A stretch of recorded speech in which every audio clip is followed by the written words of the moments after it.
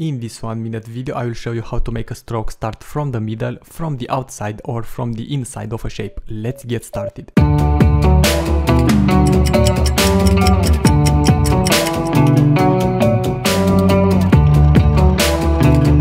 I have here a shape of a car and the stroke effect applied to it, and as you can see, as I increase the stroke width, it starts from the center.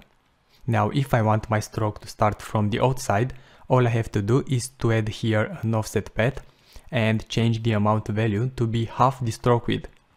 So I can just manually write 10 because my stroke width is 20, or I can write an expression so that every time I change my stroke width, the amount also adjusts to half of the value.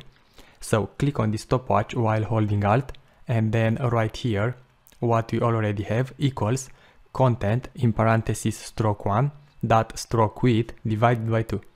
And now my stroke starts from the outside. If I want it to start from the inside, all I have to do is to put a minus in front of the content, and here we go. Now my stroke starts from the inside.